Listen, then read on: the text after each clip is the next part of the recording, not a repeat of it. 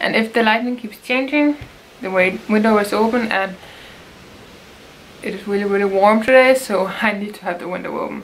And it is very windy, so if it is loud, that's why. And cars. Hi guys, and welcome back to my channel. Today we are going to do an update for my Mission 100% cruelty-free project pan. This is started by Sarah, and Sarah is amazing if you haven't checked her out already. She does really nice videos and I really enjoy them. She is really good at formulating herself, is it called that? She created this and invited a lot of people, or a lot of ladies, to the project pan, and she based it on her idea of going 100% cruelty-free because that is her journey, and she is kind of ending this project when she is 100% cruelty-free. And I thought that was a great idea because I actually already have thought about doing a project that was similar to this. So I was totally in, and I am going to stop this project when I am 100% cruelty-free as well. For the intro I was 85% cruelty-free, which is really good. I already have done a video where I show you my non-cruelty-free collection and kind of how many items and what items I need to go through to be cruelty-free 100%.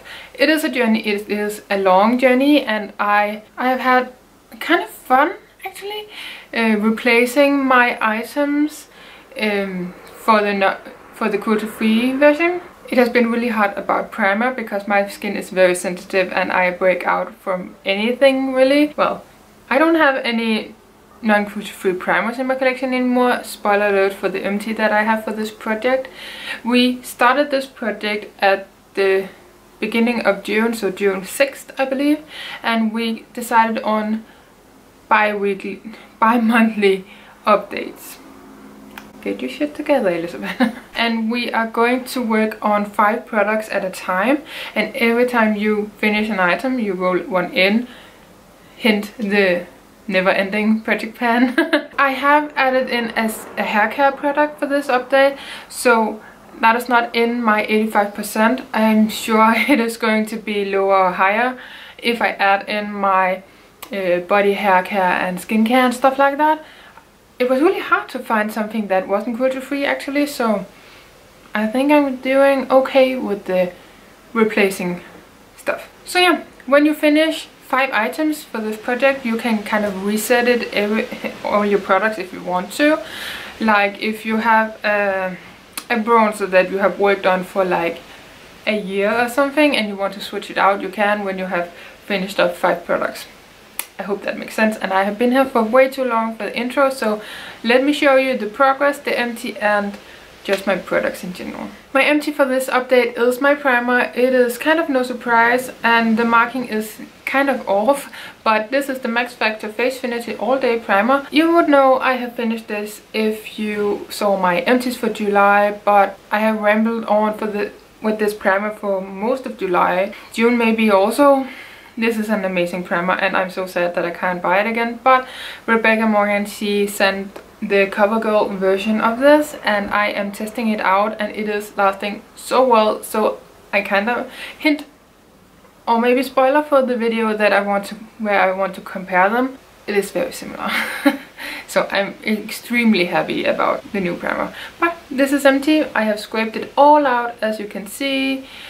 It comes with a pump, it is amazing. The CoverGirl one is a squeezy tube, so yeah. This is done and I have a replacement for that. And as I said in the intro, that is going to be a hair care product. This is the Schwarzkopf Gliss hair repair hair mask. There it was. It is a 1 minute intense mask. It is this one if you know Schwarzkopf. Schwarzkopf is of course not cruelty-free, and that is sad because this hair mask is actually really nice. I don't have a lot left. There's some air in it as you can see, but I'm about here, so I will mark it afterwards. It is a little bit wet because I used it yesterday, I think it was. Yeah, yesterday. So I'm down to there and I'm already going to squeeze it out, so I'm pretty sure I can have this done by the next update, which is in 2 months, and then I can roll in another product. The next 4 products Yeah, you can discuss how great I am doing. Let me just take this one. This is the Maybelline Pure BB Mineral BB Cream. Something.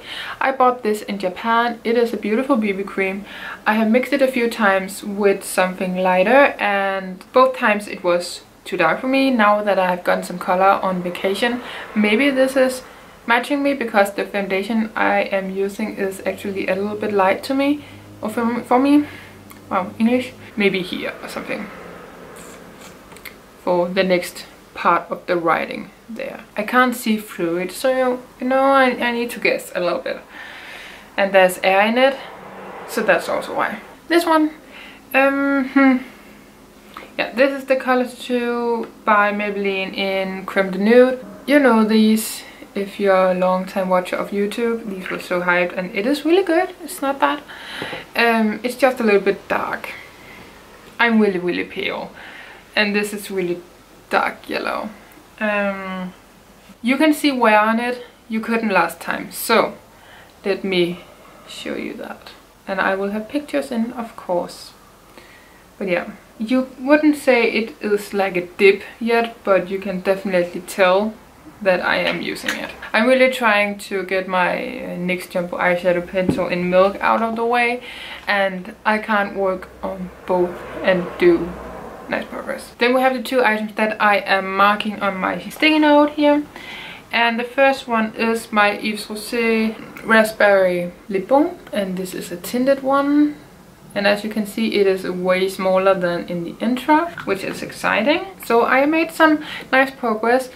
I am wearing this 1 time a day at least, and that is in the morning time when I do my makeup. 2 months of that use is not really great. I need to be better at the makeup part, but me not having a job is not really motivating in the morning time to put on my face, you know. And the last item is a lipstick from Maybelline. It is the one I have on today on top of a lip liner. It is the Maybelline's Color Sensational in Tantalizing Taupe. This is all I have left. It is a beautiful nude color. I took this with me on vacation, which is how much I've used on vacation, because I was not really good at using it before.